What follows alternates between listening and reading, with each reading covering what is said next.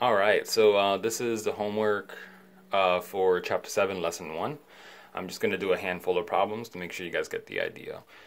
So for the first one, we have to find horizontal and vertical asymptotes. So what we're going to do is we're going to kind of briefly review what we talked about. So if you recall from the lesson, your form of the equation is a over x minus h plus k. Alright, in order to find the vertical asymptote, you're going to set the denominator to 0. In this case, that's x minus h. And to find the horizontal asymptote, you're going to set y equal to your k value. Alright. So that's how you do it. So let's go ahead and do the first one. So for the first one,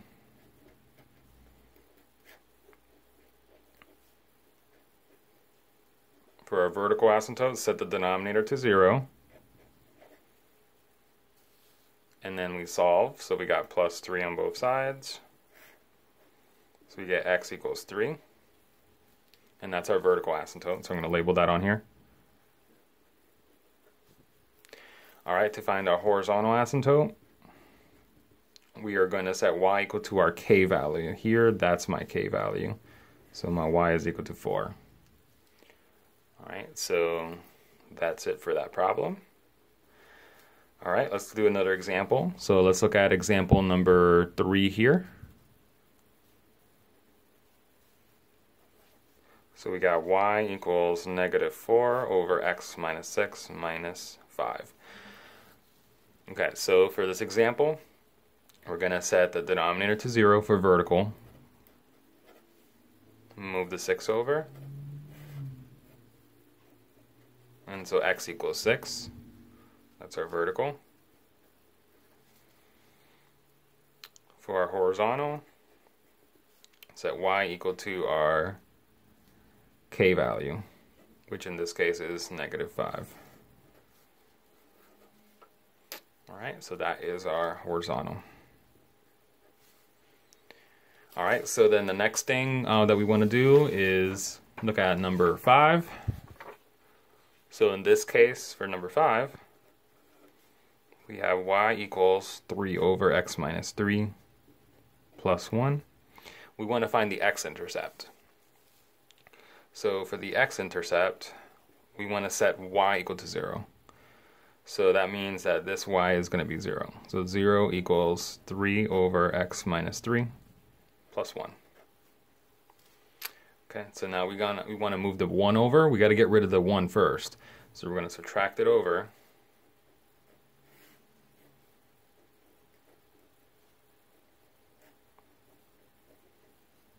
All right, in order to solve this, we have to get rid of this denominator, and we have to move it over to the other side. So right now this is dividing because this is a division bar.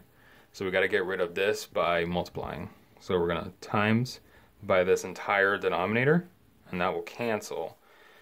Whatever we do on one side, we're going to make sure we want to do it on the other side. So notice I put a parentheses here because we need to use distributive property. Okay, so I have negative x, and then I have plus 3, and then I have a 3 left over because he's canceled. And then we're going to go ahead and solve this, so move the 3 over by subtracting it.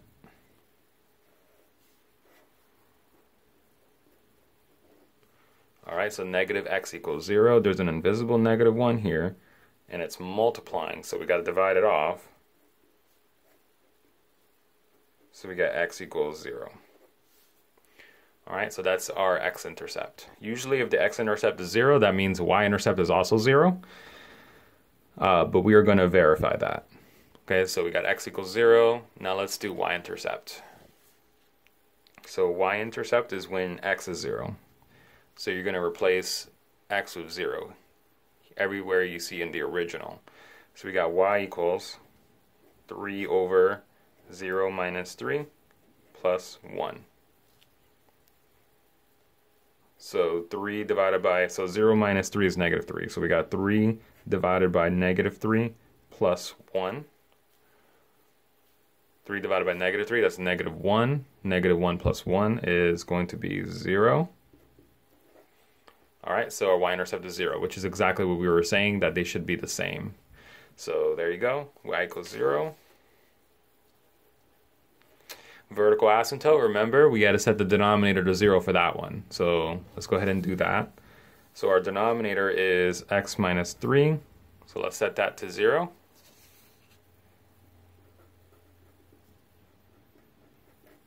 That means x equals 3 if you add the 3 to both sides.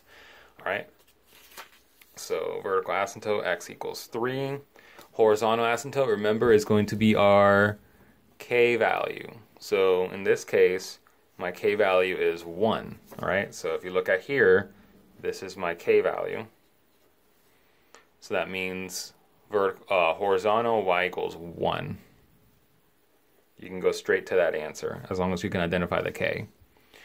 The domain, once we have a vertical asymptote, remember the definition of asymptote, you can't cross that asymptote. Generally, you can't cross it, so that means that x cannot be equal to 3. Okay, and for same thing for horizontal, range is the y values, and you usually can't cross that, so we're going to say y is not equal to 1. All right, so now we're going to go ahead and graph this guy. I'm going to do it on a larger graph paper so that you can see the graph.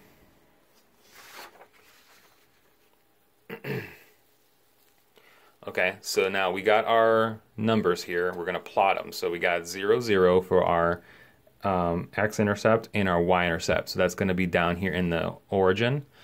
We got a vertical asymptote of 3. All right, so I'm going to do that. We have a vertical asymptote of 3.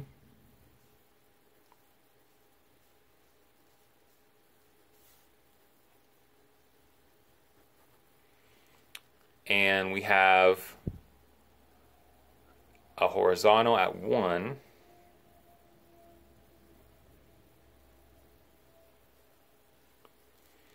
Okay, so there you go. We got our asymptotes. We got our intercept. So now you can tell from this graph that it wants to approach here and it wants to approach here, right? So we're going to go ahead and draw that shape the best we can here.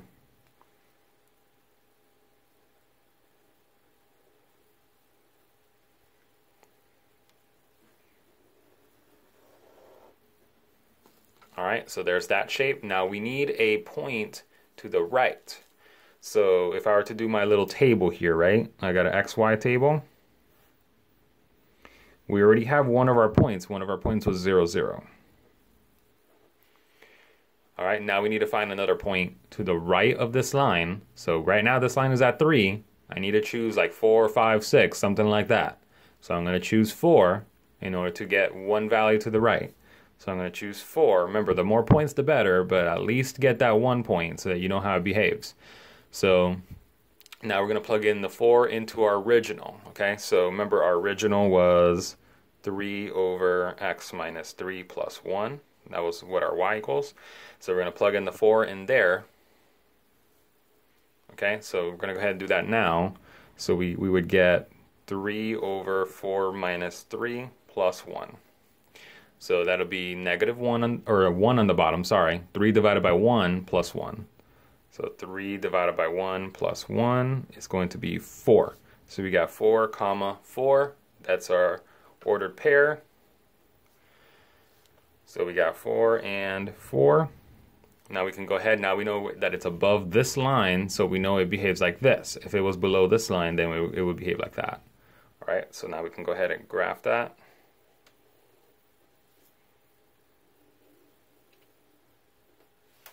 And there's our graph. All right, that's how it looks like. So it looks like a hourglass shape, hyperbola. All right, so now let's look at the next one. We're going to look at one more of these problems so you can kind of see how it's done. So here, for number 7, we're doing the same thing that we did earlier. So we got 1 over x minus 7 plus 3. So we're going to find the x-intercept. Remember, to find the x-intercept, you set y equal to 0. which basically means that you're going to set the numerator to 0. So a little tip here, right, is you're going to set, well, and generally you would set denominator 0, or the numerator to 0, but here you need to, oh, okay, so I'm getting ahead of myself here. So just set y to 0 and then solve. All right, I'm getting ahead of myself. So let's go ahead and set y to 0. So we get 0 equals 1 over x minus 7 plus 3. All right, so then we'll solve. Move the 3 over.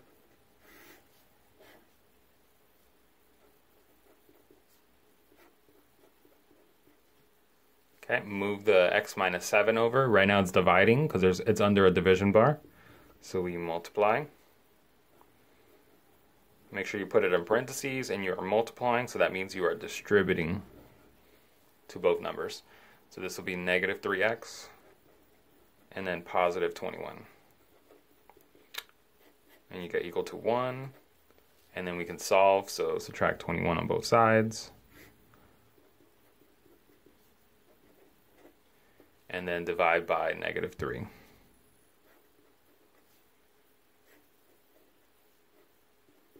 So it looks like we get 20 thirds. 2 negatives makes a positive, so this is a fraction. Now 20 thirds, 3 goes into 20 about 6 times, right? And then you got a remainder of 2, so this is really 6 and 2 thirds.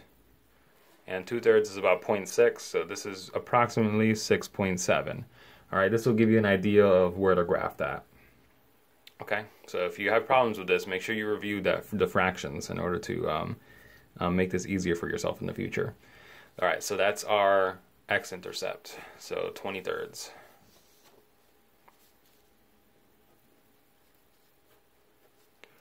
All right, our Y-intercept here, we need to set x to 0.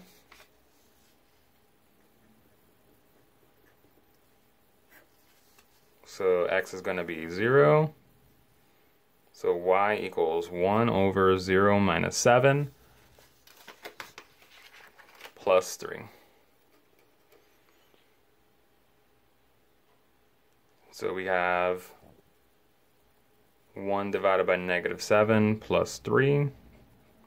This is just a fraction here. So we got 3 minus 1 over 7. All right, if you have problems with the fractions, you need to review this stuff, okay? So you have to know the basics of fractions here. So we got negative 1 over 7. This is the same thing as 3 over 1. All right, so now, if this is 3 over 1, in order to combine fractions, we need to have the same denominator.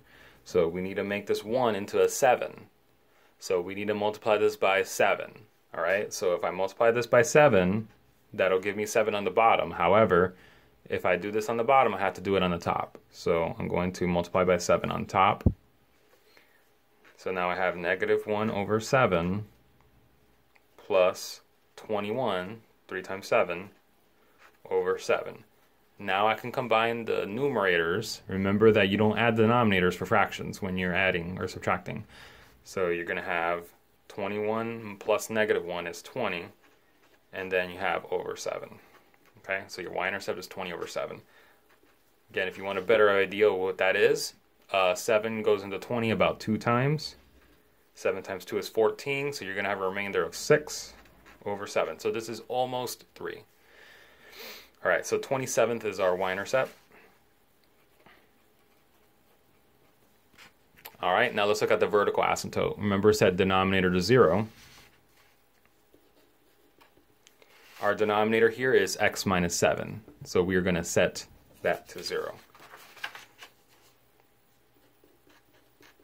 Which means if you add 7 over to both sides, you get x equal to 7. All right, so that is our vertical.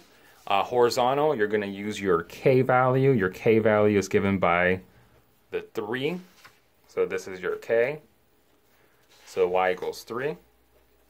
Your domain, once you have your vertical and your horizontal, you know what they are. So if vertical is x equals 7, domain x cannot equal to 7. Y equals 3 is your horizontal, so y cannot be 3 for the range. Okay, now let's go ahead and graph this guy.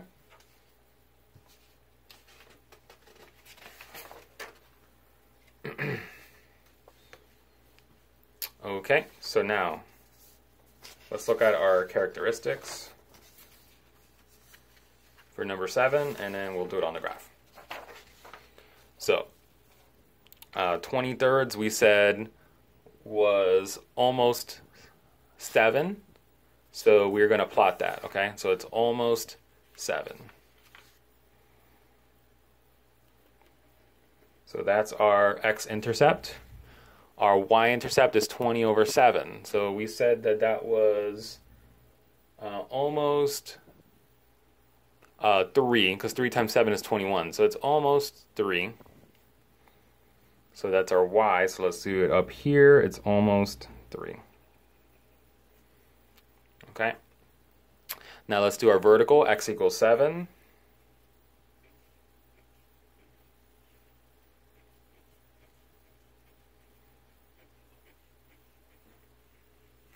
All right, y equals 3 is our horizontal, I believe. Yes, y equals 3.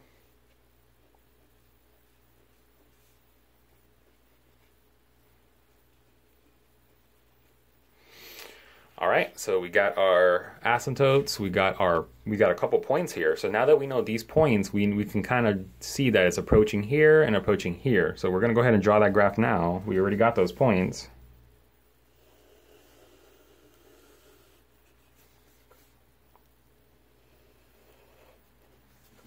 Okay, so it's approaching like that.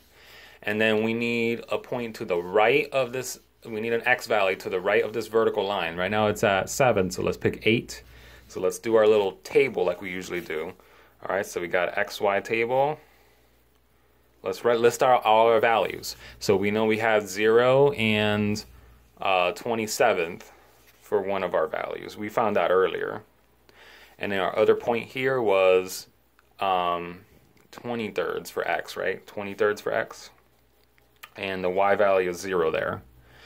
Now let's do one more point for this guy. So let's pick x equals 8. So let's do x equals 8. And then we're going to plug it into our function. Our function was 1 over x minus 7 plus 3. So you're going to plug that in there. So we got 1 over 8 minus 7 plus 3. So we're just plugging in there. So we got 1 over 1 plus 3, which is going to be 1 over 1 plus 3, which is going to be 4. So we got 8 comma 4. So we can plot that now. So you got 8 and 4. So you're over here. Now you can go ahead and draw it because it looks like it's going to approach here. And it's going to approach here. All right. And that's how you do it. So it's not too bad. You just got to make sure you get those points, and then you're able to draw each branch of the hyperbola. All right. And good luck for the rest of the examples, guys.